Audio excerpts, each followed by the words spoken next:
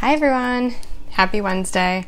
I'm hoping that this actually records horizontally because it told me again that I couldn't rotate my phone while recording, and I know it looks better when it's horizontal, so let's hope this is actually working right now. But anyway, I'm Susie Leachy. I'm a certified health coach specializing in women's health, and in particular, I help women boost their fertility and balance their hormones.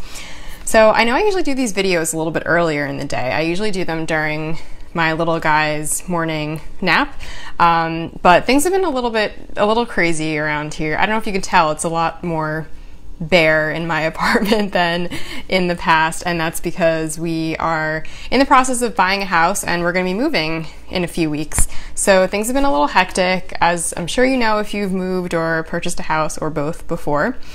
So that's why I'm doing things a little bit later. We actually had showings for our apartment this afternoon, so we had to be out of the apartment all afternoon, and then before that, when my little guy was napping in the morning, I was trying to get everything, looking decent for people to come look at the place. So anyway, I'm doing it now, and I also really wanted to, so I've gotten some requests for my little guy, his name is Luca, to be in the video. So I wanted to do that, but then by the time we got back to our apartment, it was time for him to go down for a nap again. So unfortunately, he's not making an appearance this week, but he is going to make an appearance in the future. I'll bring him on. Don't worry. It'll be fun. I'll probably have him on while he's eating, and you can kind of see what he likes to eat, which is always fun. Little one's eating.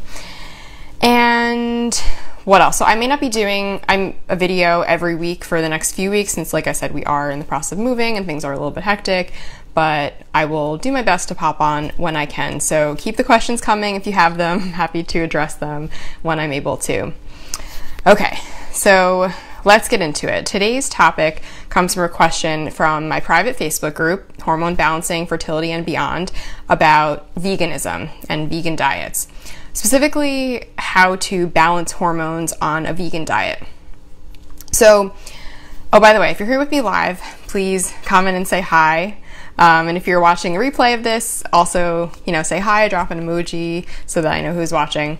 But anyway, if you're a vegan, unfortunately, you might not like what I have to say about this, but I think it's important information to share. And if at the end of the day you still choose not to eat any animal products for whatever reason, I'm certainly not here to judge, and I will still give you some suggestions for some key supplements that you can take to help you out. I don't think it's an optimal way of eating, especially for fertility and for hormone balance. And personally, I like things that are a little bit more moderate and not extreme. And I think veganism's a little bit on the extreme side. But anyway, like I said, not here to judge or dictate what kind of diet you should be eating. So I'll still provide you with information and guidance if you do choose not to eat any animal products. Okay, as I go through, if you have any questions, feel free to let me know. And if you are watching this on replay, also feel free to let me know if you have any questions or comments. Okay, so there's definitely no one-size-fits-all diet. I know I always talk about how bio-individuality is key, and there's no one way of eating that works for everyone. And that's definitely true. But at the end of the day, we're all humans with bodies that are made up of certain elements and nutrients, and therefore we need to consume certain things to physically build a human and for the human body to survive and thrive.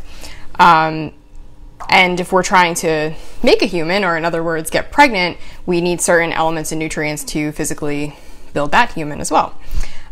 So I'll go through some reasons I don't recommend a vegan diet in general, and in particular for hormone balance and fertility. So the first reason is that plant foods do not contain cholesterol, and hormones are actually made from cholesterol. You can only get dietary cholesterol from animal products, and your liver can make cholesterol from raw materials such as sugar, fat, and proteins, but why not help it along by also consuming some cholesterol?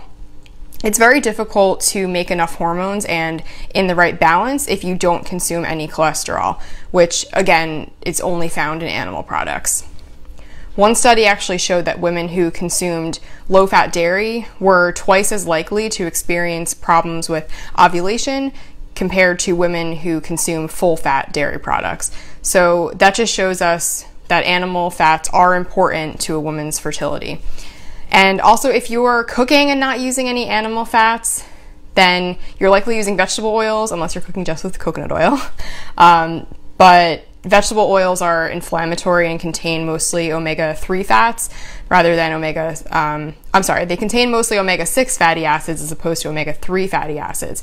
And you need both, but in a certain ratio, and they tend to have very high, too many omega-6s, not enough omega-3s. And too many omega-6 fats is also more inflammatory for your body and can contribute to conditions such as endometriosis, PCOS, and dysmenorrhea, which are all inflammatory conditions. Dysmenorrhea, by the way, is just irregular menstrual cycles. Okay, so the second reason that I don't recommend a vegan diet for fertility and hormone balance is that plant foods do not contain DHA and EPA, which are omega-3s. So back to the more about omega-3s. I'm sure we've all heard about how important omega-3s are for our health, and plant foods do contain some omega-3s, but in the form of ALA as opposed to DHA and EPA. And the problem with only consuming ALA from plant foods is that your body converts less than 1% of ALA into DHA and EPA, which is basically the usable form in your body. And there was a study done on pregnant women who ate seafood and then other pregnant women who did not eat seafood. And again, seafood contains those omega-3s in the form of DHA and EPA, which are more usable for your body. And this study found that women who regularly ate seafood had children with better verbal and communication skills, better fine and gross motor skills, and fewer social and behavioral issues. In comparison, the children of the women who ate very little seafood or no seafood were more likely to suffer from developmental and behavioral issues. So DHA and EPA, which are only found in animal foods, again, are very important. Okay, the third reason why I don't really recommend a vegan diet for fertility and pregnancy and hormone balance is that soy products tend to be a significant source of protein on vegan diets, and soy contains phytoestrogens, which can disrupt the normal hormone process. Phytoestrogens are natural molecules in plants that have an estrogenic effect on the body, which means they increase estrogen in the body or act like estrogen in the body. Similar to xenoestrogens, which are found in man-made materials such as plastics. And xenoestrogens are endocrine disruptors, which I talked about on my video on environmental toxins. So definitely check that one out if you haven't watched that video yet. And if you're thinking about Asian cultures and how they consume soy and don't necessarily have any issues or fertility issues, just keep in mind that first of all, they don't consume a ton of soy protein because they also consume animal products, so soy isn't really a huge part of the diet. And the second thing is that they use traditional preparation methods that eliminate a lot of the phytoestrogens, whereas modern day soy processing leaves a lot of the phytoestrogens intact, which can delay ovulation in women and cause other hormonal disruption. So moving on to the fourth reason is that vegan diets lack certain micronutrients. One of the big ones is vitamin B12, which is only found in animal foods. B12 deficiency is common even if you consume animal products, but it's even more common, as you can imagine, in vegans and vegetarians.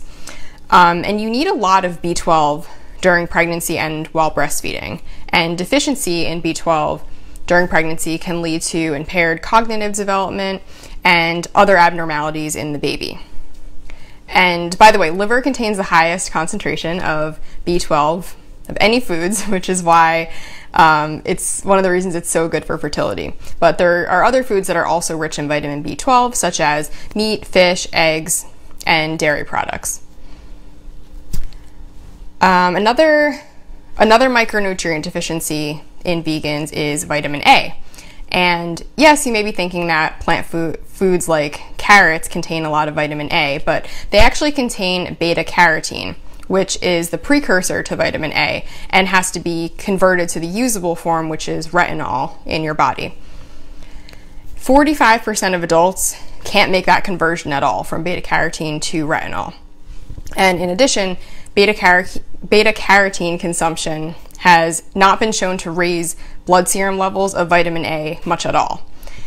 And also, consuming any synthetic form of vitamin A, like in a supplement, is also not good because it's associated with an increased risk of birth defects. And why is vitamin A so important in general? Well, it's integral to healthy egg production. It also facilitates implantation, production of fertile cervical mucus, and sustaining a pregnancy. And by the way, I did a video all about how to increase fertile cervical mucus and increase your chances for implantation. So if you're interested in those topics, go check out that video. But vitamin A is also crucial for development of fetal organs, specifically the heart, the central nervous system, the circulatory system, and the skeletal system. So not enough vitamin A in pregnancy can lead to malformation of any of those systems, or even miscarriage if the malformation is severe enough. So vitamin A is definitely super important. And other nutrients that tend to be deficient in vegan diets include zinc, iron, and iodine, which are all really important for having a healthy menstrual cycle and for your fertility. So if after all that you still want to go on or stay on a vegan diet, you're still not going to be getting all the nutrients that you need and in the optimal forms that your body can process and use. But I would recommend, if you're still going to go that route, first of all, a B12 supplement. There are even B12 shots you can get if you're really deficient. For getting sufficient iodine in your diet, I recommend consuming seaweed regularly, which is very rich in iodine. Of course, eating plenty of fruits, veggies, nuts, and seeds because they're very nutrient dense. And incorporate plenty of healthy fats such as avocado, coconut oil, and olive oil. And I would recommend coconut oil for cooking because it can withstand the high heat, and olive oil for more of like your salad dressing or anything that you're doing raw, or you can put it on veggies or whatever you're cooking after it's done cooking because it doesn't withstand the heat as well. It oxidizes more easily, which can cause inflammation, so better to use the olive oil in its raw state. Okay, so in conclusion, those are the 4 biggest reasons why I don't recommend a vegan diet for hormone balance and fertility. And again, just to recap, the first reason is that plant foods do not contain cholesterol and hormones are made from cholesterol.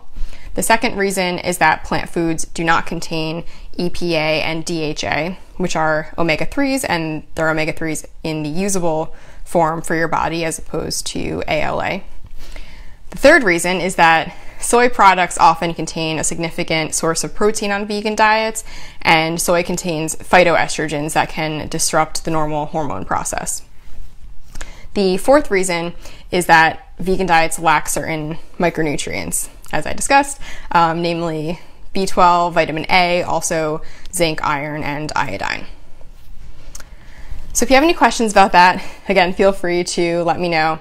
And if you are looking for some one-on-one support to help you get pregnant, I'm currently offering free 30-minute fertility boost calls to help you uncover any hidden challenges that may be impacting your ability to conceive. And together, we will come up with a clear action plan for helping you boost your fertility. So I'll put a link to sign up in the comments.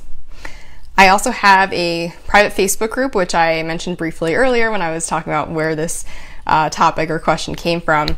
It's called Hormone Balancing, Fertility, and Beyond. So if you are interested in this type of content and you're not already a member, I invite you to join there. I post some of the same information in that group that I do on my Facebook page and on my Instagram, but it's a private group, so it's more of a space for people to get support and get get their questions answered in a private setting. And if I do choose a question from that group to discuss in a live video like I'm doing today, I'll never give your name or any personal information or anything like that. So I will post a link to sign up for or to join that group in the comments.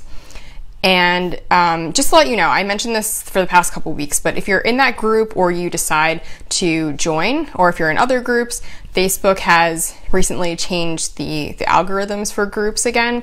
So if you're not consistently liking or commenting on posts, you'll actually stop seeing them, and you may even be removed from the group.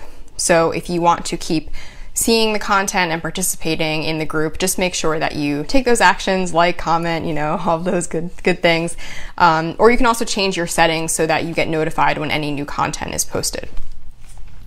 I also want to mention that I have a free guide on my website.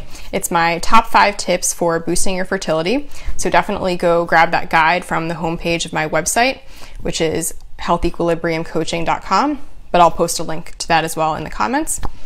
And lastly, if there is a topic or question you'd like me to cover in an upcoming video, as I mentioned, please just let me know. Happy to answer your questions and cover topics that you're most interested in.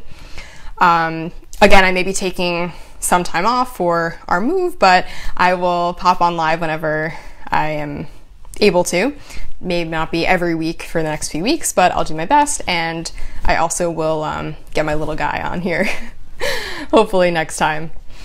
If you want to be notified when I post new videos, send me your email address and I can add you to my mailing list.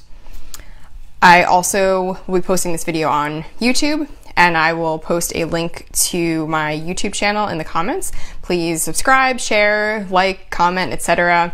It really helps me reach more people and keep doing what I'm doing. So thank you in advance for that, and thank you so much for joining me. Have a great rest of your week.